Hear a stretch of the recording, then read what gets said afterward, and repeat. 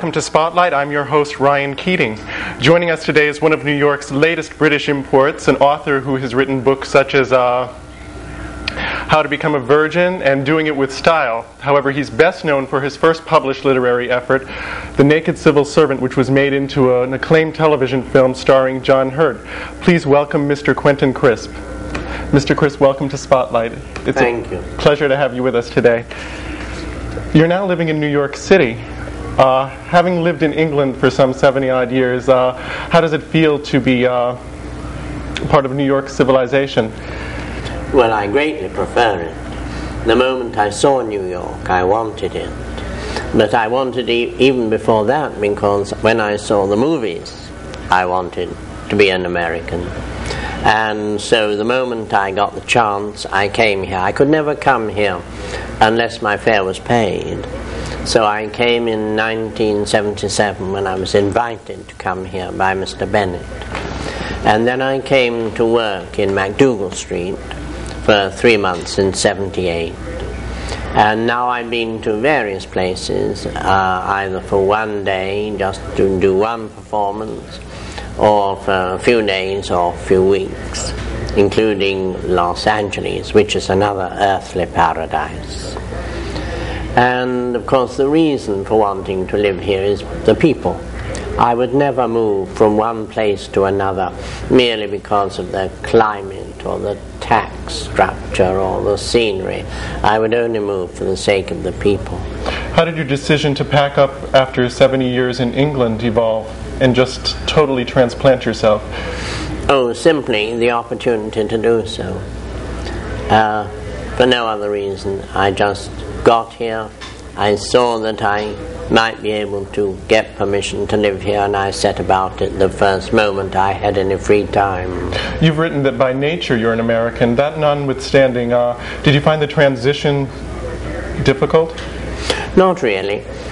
If I could, I would have brought my entire room from England to here. Because if you live in a room for 40 years, you get so used to it that you narrow down the process of living almost to nothing. Mm-hmm. But now that I live in a room that's unfamiliar, I have to think about it and think where to put everything and where it is and where I did put it. And this is a disadvantage, but very slight. No, I have no difficulty getting used to America. Well, one thing that's been written of you, that the British have never been very proud of you. They've treated you like the Queen of Queer Street. Whereas here in America, especially in New York, we treat you as if you were the Queen Mum. Does that surprise you? It didn't surprise me. The extent of the indifference surprised me. But it is, of course, because I've been on television. That is what makes a difference in the eyes of Americans.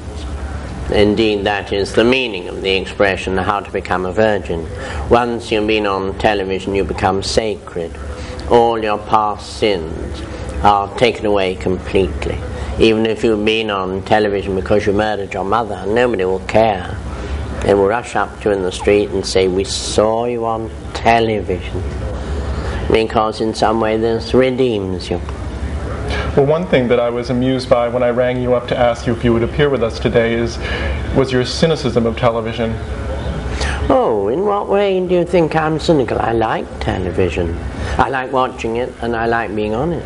Well, one thing you said was that you didn't understand it. You didn't understand why people would sit and watch a box. I don't understand that they will watch it so persistently. I watch it. But it seems that a great many people, not only here, but throughout the world, and certainly in England, watch television by default. That is to say, they must watch something. So they will they will sit in front of the television set and say, "Isn't it awful?" But they still don't take their eyes from it. This I find strange. Mm-hmm. But almost every evening there's something I gladly see on television. In England, the best television is American, without any doubt.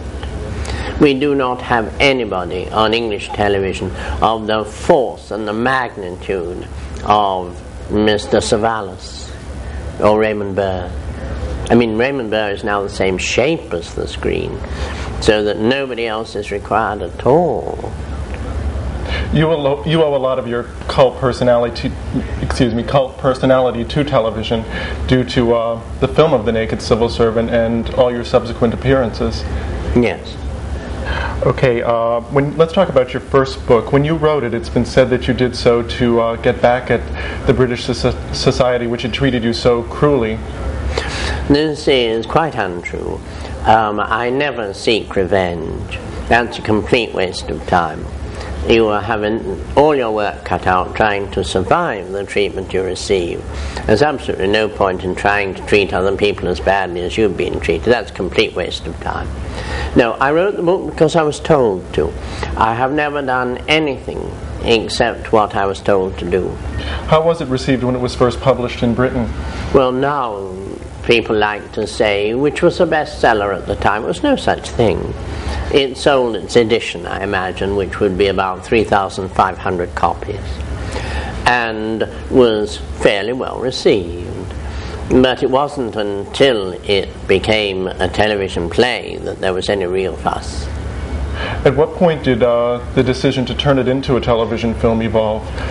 Well, the book came out in the very beginning of '68, and I think Mr. Mackey bought the movie rights in about 1970 or 71. Then he wrote his scenario, and then he ran hatless through the streets of London for 4 years trying to raise the money to make it into a movie.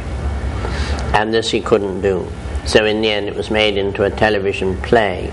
But this had its advantages, because, as I say, people see it merely because the other programs are worse. Therefore it was shown to people who would never dream of thinking about the subject of my life. It would never have been seen by anybody except other homosexuals if it had been made into a movie. Did the critical reaction to the film surprise you? I was amazed at it. I did think it a wonderful television play, but I still didn't expect that people like Miss Banks Smith would say it justified the existence of television, which it did say. And I was amazed at the number of awards it won. But of course, you must remember that no credit belongs to me for the movie. The praise belongs to Mr. Mackey, who wrote it, to Mr. Gold, who made it, and to Mr. Hurt, who is now my representative on Earth. And how did you feel of his performance? Well, I was astounded that he was so conscientious about the entire thing. He allowed himself to be made over completely. He even plucked his eyebrows from underneath to increase the distance between the eyebrow and the eye. And he submitted to all that. Okay, one thing that you wrote in your first book was that you learned very early in your life that you were always going to need people more than they needed you. Yes. Now, how does that fit in with your nature to choose to lead a lifestyle for which you've had to sacrifice so many things, including your livelihood and your friendships? It means that I accepted both, that I would live my life in my own way, and that this would result in my needing people more than they needed me. That's one of the things you have to accept if you have decided that you will go on in your own way regardless of other people's feelings. You can quite fairly be accused of being selfish. It's quite a reasonable remark. So that you have to accept both. You do have your freedom, and as you know, Mr. Eliot says, freedom is a different kind of pain from prison. And this is so. One of the pains of freedom is that you're likely to be lonely. And do you feel that your life has been lonely? No, I would say my life up to perhaps the age of 25 was lonely. But you see, at that time, even the jobs I had, I did badly. So I felt a failure. People are only lonely if they don't know what to do with the time when they're alone, or if they identify being alone with failing.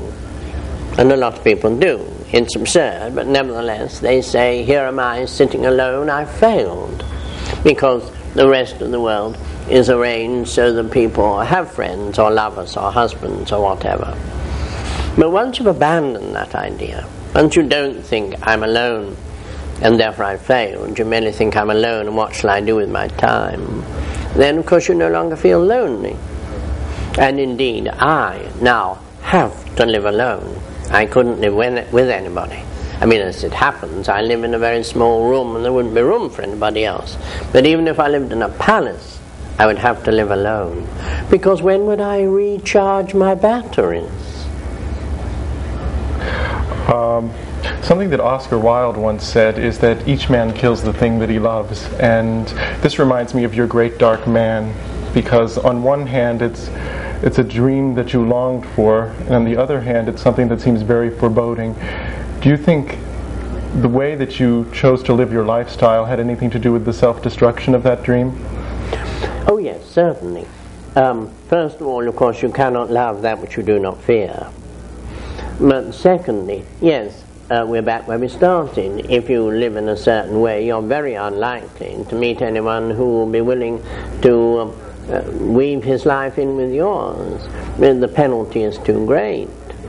So that I had a great number of friends, but they were inclined to say, I think I'd better see you there, which meant I don't want to walk through the streets with you, which is fair enough.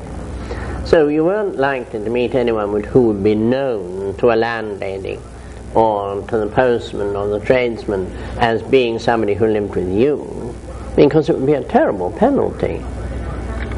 Have you had many lovers in your lifetime? No, very few. And no, nothing I think you would call an affair. That is to say, I never lived a life in which anyone said, come to my party and bring your friend. So that my problem really was never a sexual problem, only a personality problem. I was determined to live out my entire personality, some of which is feminine and some of which is masculine. Are you a romantic person, or do you sort of scoff at the idea of love? I don't scoff at the idea of love. I myself regard love as the extra effort that we make in our dealings with those whom we do not like. My view of love is that it's something you do, not something that falls out of the sky on you. It's an effort that you make. And that we are going to give any more of our attention, caring, love, whatever you like to call it, to one person rather than another, it must be given to the unlovable. That is the least we can do to even things up. I don't regard it, as I say, as a blinding flash that happens to you. That I think would come under the heading of being in love. And that, I must say, I think is a complete waste of time. Because you tend not only to accept people's faults, if you're in love with them, you tend actually to start to treasure their faults. And this, I think, is damnable. Just the same way as one should never treasure one's own faults, but one has to accept that there they are. You've once said that people should be allowed to dream up until the age of 25. And then what? Well, if you dream after the age of 25, if you dream about yourself, your future, after the age of 25, then it becomes an alibi. And you never really settle down to doing anything. You're always saying, one day I will go to Africa and start a farm. And you haven't even learned any farming. You see, this is nonsense. So I think you're allowed your dreams to think, I would like to do this, I would like to do that. And then one day, whether it's at the age of 25 or not, you have to say, well, now I've thought of all these things I'd like to do, and I'd better pick on one of them and do it. So that then you stop dreaming and you live. When you reached the age of 25, what did you decide to do? Well, I had already decided from the very beginning that my life was simply being myself. And all the careers I've had were a failure. I never knew how to do anything. I've never been good at anything in my whole life. The best thing I did best was to be a model. And that at least I felt, well, I must be doing this right because the schools say do come back. And I think in being a model I was able to exercise my capacity for living inside my body for a great length of time, together with my willpower, because it is a life of discomfort, if not actual pain. And so you have to reckon that's the way it will be. I mean, you might start to be a model thinking, oh, I look so beautiful, artists will long to paint me. Actually, it doesn't matter what you look like, just turn up and keep still.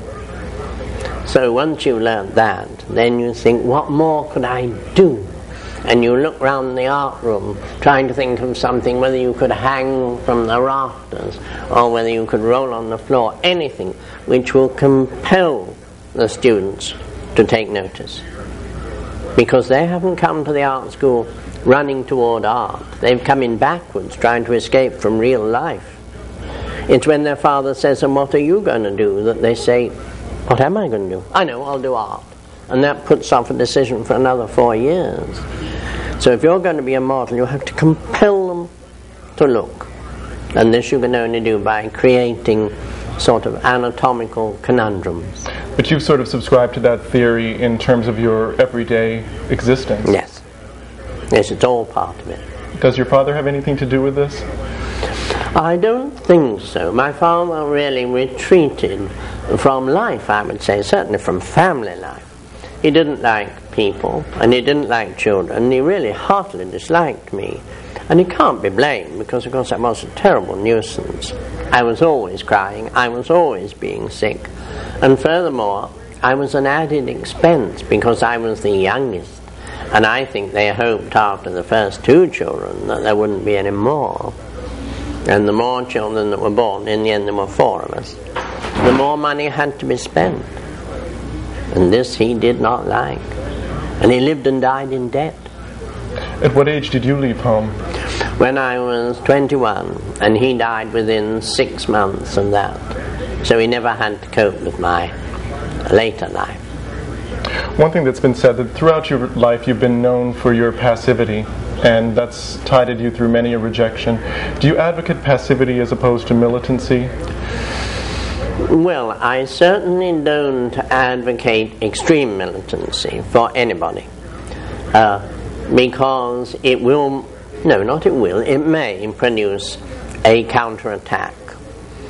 If a minority shakes its fist in the face of the public, it raises the question, how can they afford to do this? How much power have they? How much money have they got? Are they armed? How many of them are there? Are they making their nests under the stairs? You see? So that already you raise people to defend themselves from an attack which may never come. I think it's really in the nature of integration that you cannot fight for it. You can only wait. You've said that all political groupings tend to diminish the individual. Do you feel that minorities should compromise on their individuality? I think this is unwise. But then, of course, I believe what my nature inclines me to believe, rather than what can be proved to me by logic.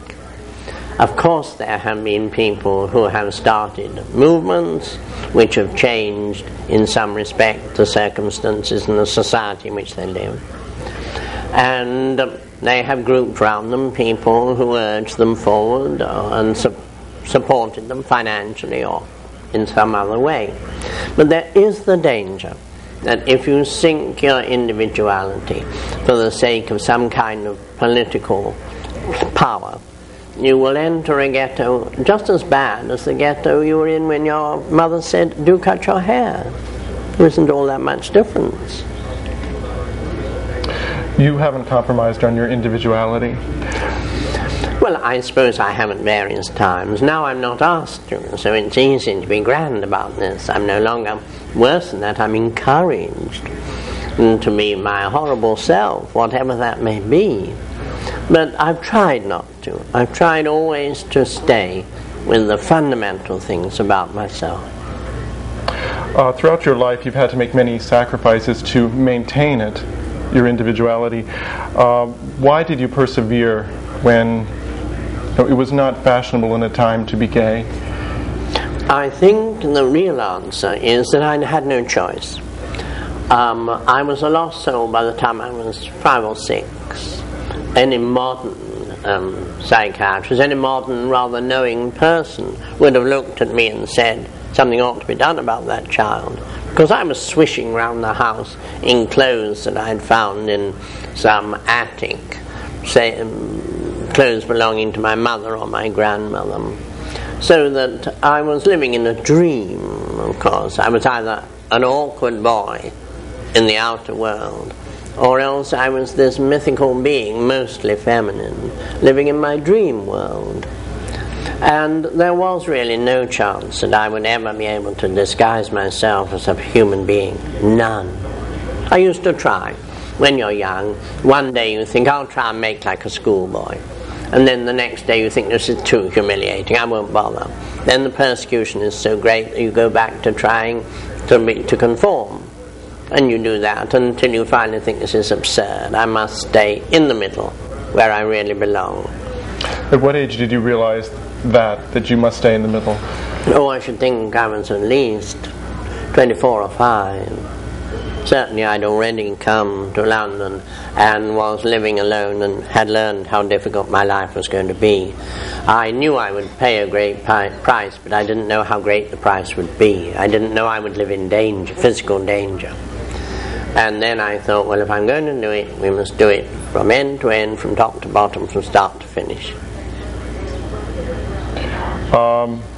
One of the things that Oscar Wilde has said is, in matters of great importance, it is not sincerity that counts, but style. Do you feel that one should compromise on sincerity? And that was Mr. Wilde's great error, because to a real stylist, they're the same thing. He thought of style as a sort of glittering tinsel that falls onto rather banal material. But if you're a real stylist, your style informs the subject matter. The subject matter is known through the style. They can't be separated. Because style is not elegance, and style is not flourishes, and style is not mannerisms. Style is who you really are and how you present it. Do you feel that you have style? No, I wouldn't say that I have style, but I do try. I do try to live in such a way that everything about me is all of a piece. Do you feel that style is inherent, or that it's something that one must attain? Oh, I think you must learn it. First of all, you have to learn what your style is going to say, and then you have to say it. And you gather about you everything, the habitat, the clothes, the voice, the movements, if possible even the job, which represents your style. Having lived some 75 odd years, are you surprised at how your life has turned out? That after so many years of difficulty, all of a sudden you're accepted, that people look at you on the street and they treat you with respect? Oh, I'm absolutely astounded. And indeed this would never have happened had I not come to America. Someone said to me the other day, are you more notorious in London than you are in New York? And I said, how would I know? No one speaks to you in London. But everybody talks to you in New York. And what do they talk to you about? Anything, or sometimes quite ordinary things. You are not American, are you? No, you've come from England. Yes, do you like America? Quite ordinary things. Or else they know who I am, and they say they've seen me on television, and they say they agree with what I say, or they say, whatever made you say this, that, or the other. And you see, Americans like you to succeed because they feel you will drag them forward with you. One thing you were mentioning is the difference between the way you were treated in England and the way you're treated here. Do you find the attitude towards sexuality itself different? I don't think I really know, because you see, the treatment I receive is no key to that, because I've entered the category of being a funny old gentleman. My sex is really almost of no importance whatsoever now. If I were younger, this might not be so. Yes, I do think that the difference is not between America and England, but of course between the young, the modern young, who believe in sex almost like a religion, and the young, when I was young, who were worried about it. So that's the difference is the time rather than the place. But the difference is that Americans are friendly people. regarding the outlook on the sexuality, do you feel that with your life that the issue was the sexuality itself, being homosexual, or the fact that you wanted to dress up, so to speak? I think the great sin was my effeminacy, which in those days was the same thing in the minds of the public as homosexuality, which is absurd.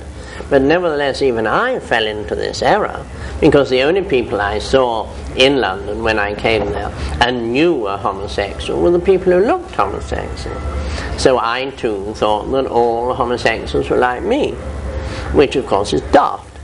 But this is certainly what the English thought. If you say to an English person, if you were going to meet someone known to be, a man known to be homosexual, what would you expect? And he would reply, somebody like Quentin. But of course this is actually absurd. What they hated was the effeminacy, because Englishmen do not like women. I don't mean that they're homosexual. I mean they really don't like the society of women. They don't like...